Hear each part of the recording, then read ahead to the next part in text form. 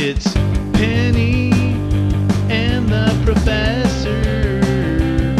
Here's Penny. Welcome back, kindergartners. It's still your favorite, Miss Kylan. Yeah? Yeah? Maybe not? Okay, I see you. In our deeper exploration, we are learning that the setting of the farm can look different during each season. What is happening during each season? What's that, Penny?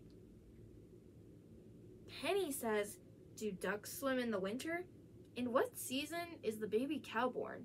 And, oh, okay. Penny also wants to know, when do the insects show up in the gardens? Now that we know what the setting looks like on the farm during each season, let's take a deeper exploration into what the animals are doing during each season. Remember when we made our evidence organizer about what was happening on the farm? Our organizer had all 4 seasons: winter, spring, summer, and fall. And under each one, we said 4 things about each of the seasons. In today's assignment, tell us what the animals are doing in each season. For example, in the winter, the sheep cuddle. In the spring, the hens lay eggs. Try to tell us about each season. So tell us about 4 seasons and tell us what an animal is doing during each season.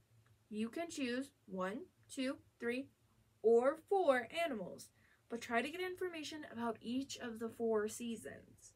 We will make another evidence organizer with this new information to explain what the animals are doing during each season.